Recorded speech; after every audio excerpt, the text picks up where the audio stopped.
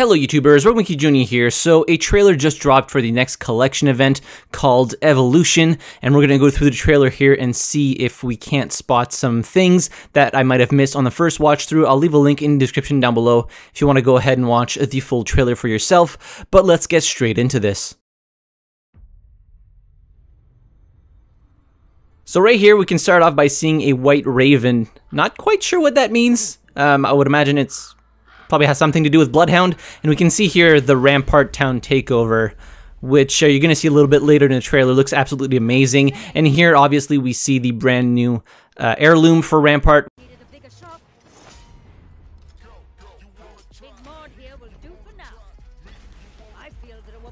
And now we get this skin. Some of these skins look absolutely awesome. They just look so different from what we've gotten in the past.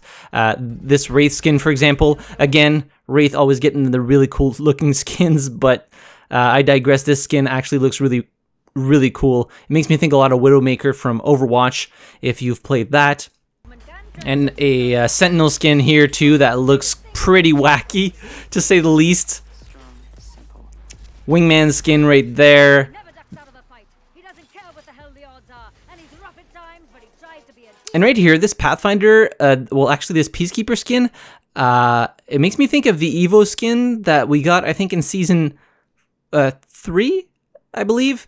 But I don't remember it being purple, so did they release a recolor for it, or is this going to be part of the unlockables from the event? Not quite sure, but it really does look like the Evo skin, if it is not the exact same model as the one we got in Season 3 for the Peacekeeper.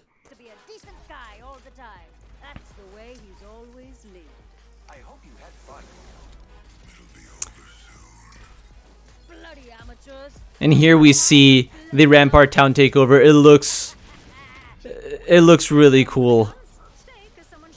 It's like a big giant freaking vehicle on tracks. It's crazy looking. This Bangalore skin here too looks really good. This one right here.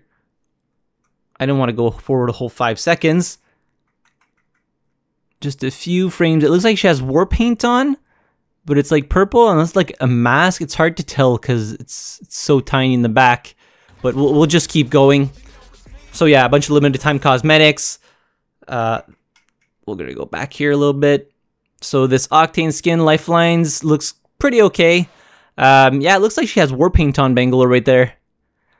Yeah, it looks like war paint. That actually is a really nice skin for Bangalore. I like the vibe and the color palette here, white with purple.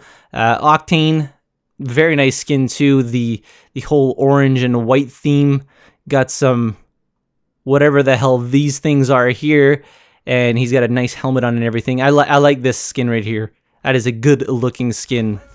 And then we have Pathfinder, Wraith with obviously top tier skins as always.